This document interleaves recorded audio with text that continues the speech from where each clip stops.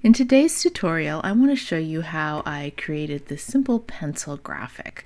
I made a tiny little mistake here that's going to get corrected in the version that I'm going to show you, but it's really easy to create your own simple graphics in Designer. I'm not an artist, I can't draw that well, and I particularly can't draw that well on the computer, but creating something simple like this is actually pretty easy.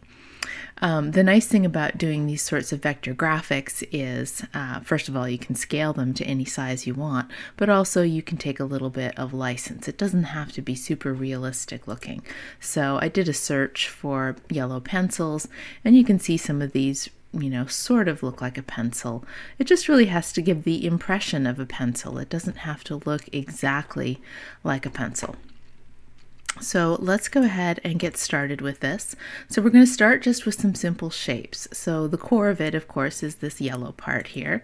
So let's draw out a rectangle. And I'm going to put a stroke on it for now so we can see all of these things, but I'm not going to have a fill. So let's just change out the stroke and the fill. And I've just got a 1-point line width over here in the stroke. Because we're just going to rough this out a little bit. So the next thing I want to do is this metal part here. So I'm going to just actually select this same shape, Control C and Control V to copy and paste it. And then I'm just going to move it over and shrink it up. So something like that. So now let's do the eraser. For that, we can actually I want to do one more thing to this. If we look at pencils, let's find a real one here. So this metal part is just slightly bigger than the eraser and the wooden part. So I'm going to just turn off my snapping here.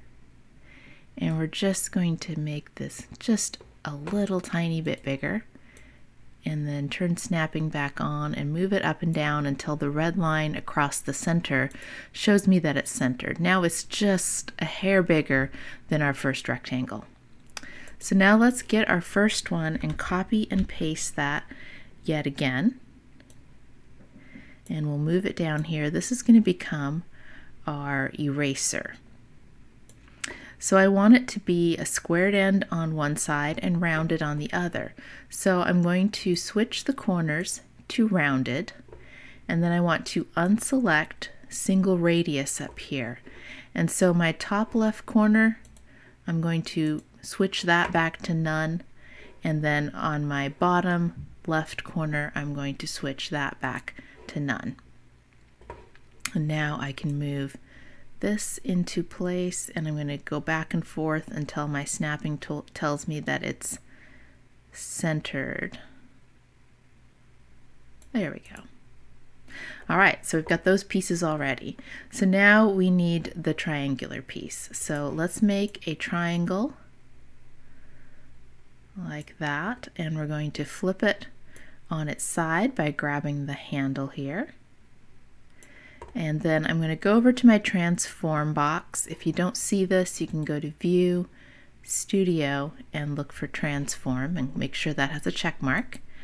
And we'll make this a perfect 90 degrees. And so now let's bring that up here, and I'm going to zoom in, Control plus, and I want to line this up with the edges there.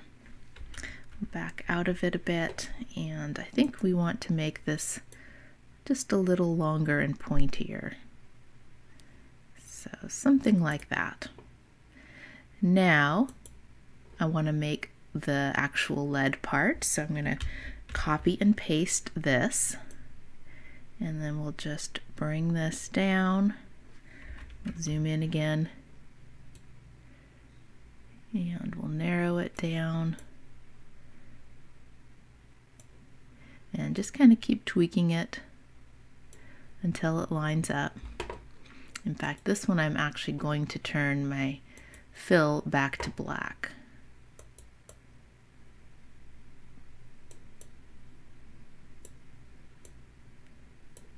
And I'm just really kind of eyeballing it here.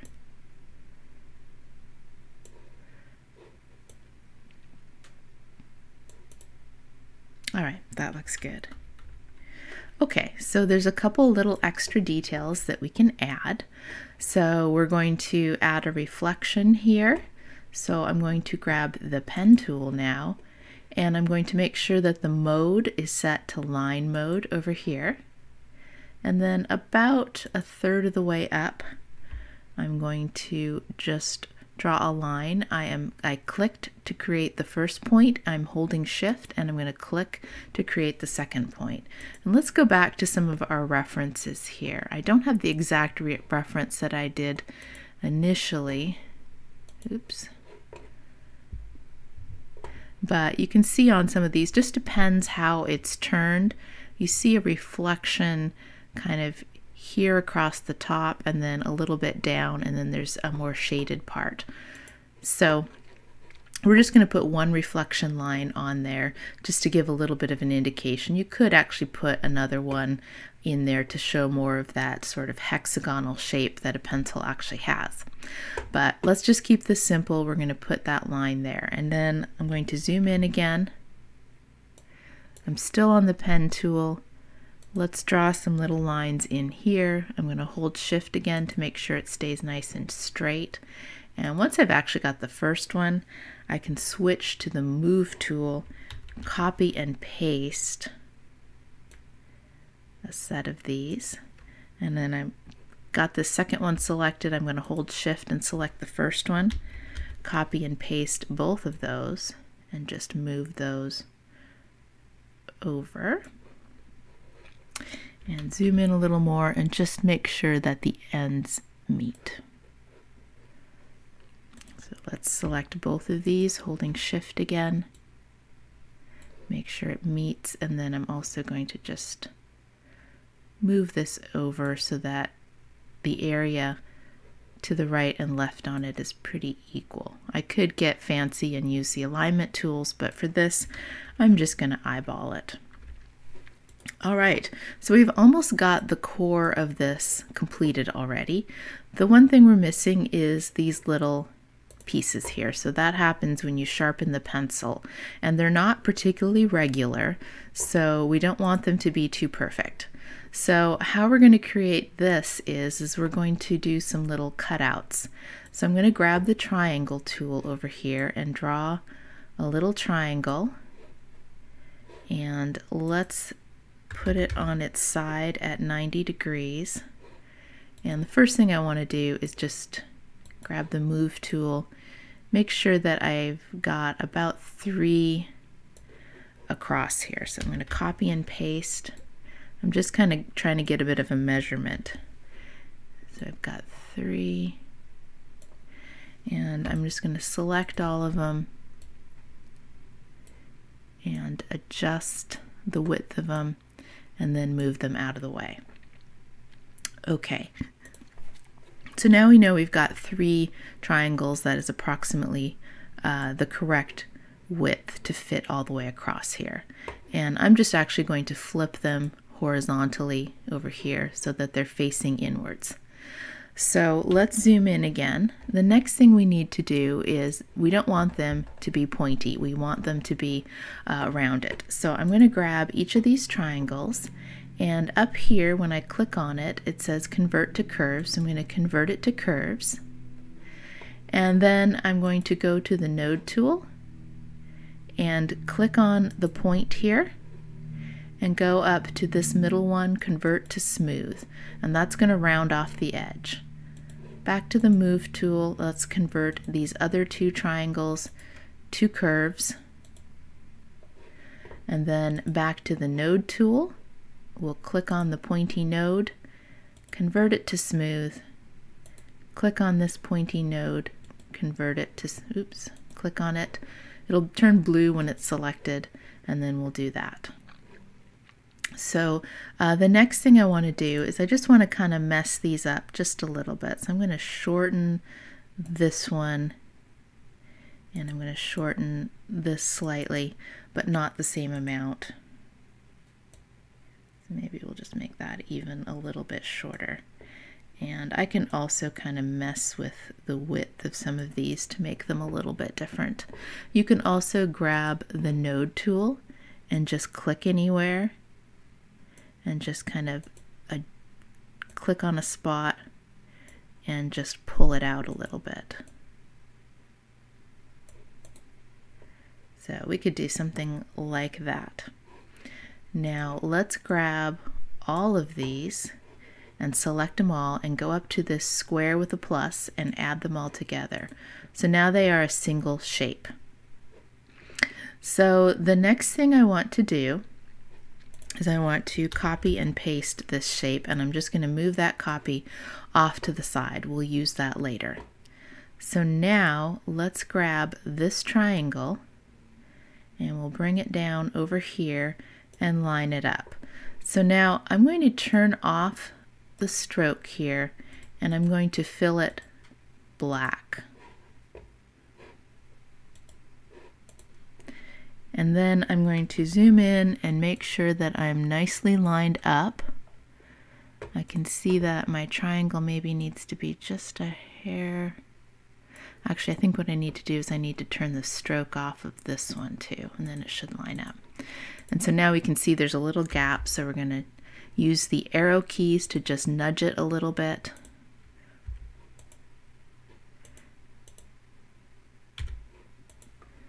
Okay, so that looks pretty good. I'm going to zoom back out, and then we're going to select all of this and add it together. Okay, so we have this piece. Now we want to cut out this same shape from the orange part of the pencil. And so I'm going to use this little extra bit that we duplicated earlier in order to do that. So I'm going to select this rectangle. I'm just going to move it out of the way. And it looks like I must have accidentally copied and pasted a second one there. Let's get rid of that. So what I want to do is I want to get rid of the stroke on this. So I'm going to make that no stroke, and then on the fill, I'm going to switch that to black. And then I'm going to grab this one and put it right on top of it. And just for color difference, let's just make that white. So we will take off the stroke and we will make the fill white, just so we can see the difference. And we're going to place that on top.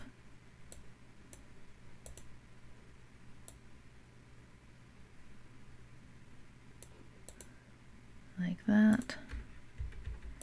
I want to get rid of this black line here.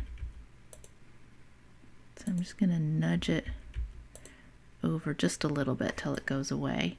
And then select all of this and go up to the minus. The shape that you're cutting out needs to be on top in the layers of the one that you're cutting from.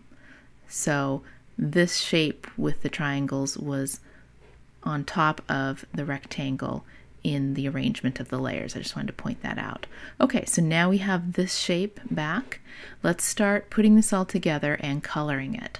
So I'm going to select this shape. Let's change the fill. We've got some oranges that are pretty close here, so I'm going to start with that. And actually that looks pretty good. That looks pretty pencil-like to me, so I'm not even going to do anything more to that.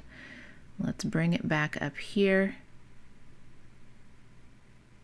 And back and forth till I get that red line. That doesn't look right though, so we'll just nudge it down with the arrows. That looks pretty good. All right, and then this little reflection line, I'm just going to select it. You can grab it in the layers and just drag it up to the top. Kind of hold your mouse off to the left, kind of drag it to the left, otherwise it ends up nesting. And I think it just did, so let's undo that. I'm just going to label it so I know where it is in case I lose it again. Let's bring it to the top and just kind of pull to the left as you're dragging so that it doesn't kind of group and nest. So we got that on top now.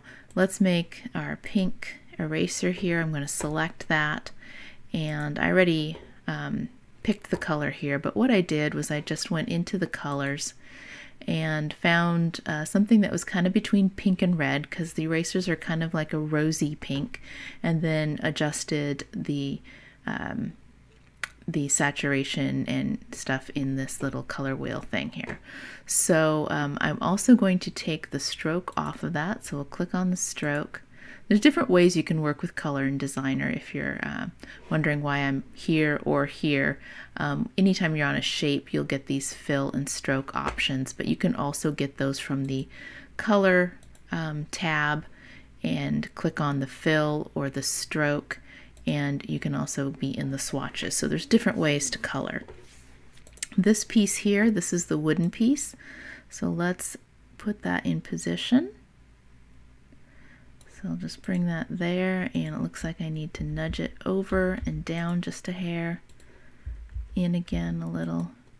That looks pretty good. And so we will make that kind of a natural color. So I selected that color the same way as I selected the pink or the orange. I just found a pretty close color and then just kind of played with the saturation until it looked correct. Now here's my little lead piece, and let's just label that too. And I'm going to move that on top of my little wooden piece. And then let's take a look at this silver bit. So let's select this square. And I'm going to turn the stroke off of that. And for this, you could do a pattern fill if you have like a silvery texture, but there are some built-in styles. So I'm going to click on that tab right now. If you don't see that, you can go to View, Studio, make sure Styles is selected. And so in this one up here, I did the aluminum one, but let's go with the metal this time. Now you see that creates a weird kind of 3D look. So over in the next tab, I'm going to go to Effects. And again, if you don't see it, just go to View, Studio. And let's get rid of all the 3D stuff. So the bevel emboss and the 3D, and I don't want an outline. So inner shadow, let's see what that does. I can take that off too. Actually, I like it on. Let's leave it on. And then inner glow, I could take that off or on. It doesn't make too much of a difference. So let's just leave that on. And you can mess with some of these settings, see what they affect. So I don't want any radius on that. So I could take the radius down a bit.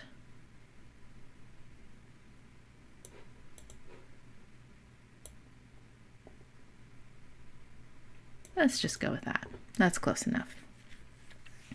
So you can continue to play with that, but let's just fix now that we've turned the stroke off. Our lines are too long, so let's click each of them while holding Shift to grab all of them, and then we can adjust those.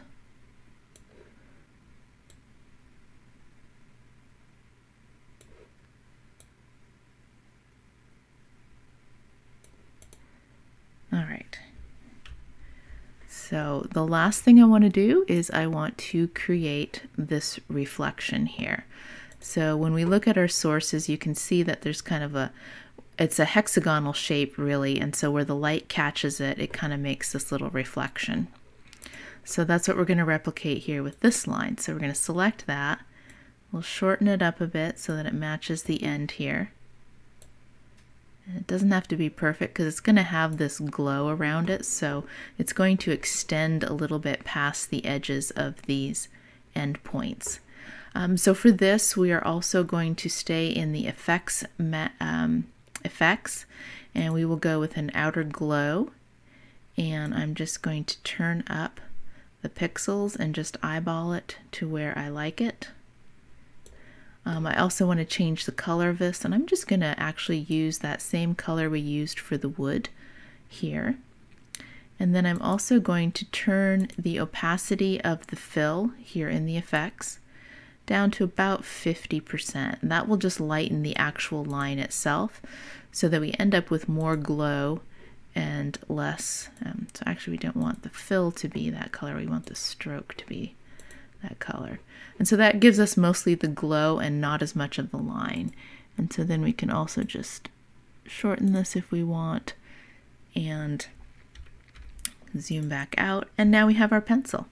So even though we didn't have to draw hardly a thing, we were able to work with shapes and just kind of get an approximation of what a pencil looks like. And I don't think anybody would not think that this is a pencil. Actually, let's make this, I'm getting picky here, but let's make this eraser a little shorter. That looks better. So, go ahead and play around with things. Get a reference photo and try and figure out what kind of shapes you can use to build that object.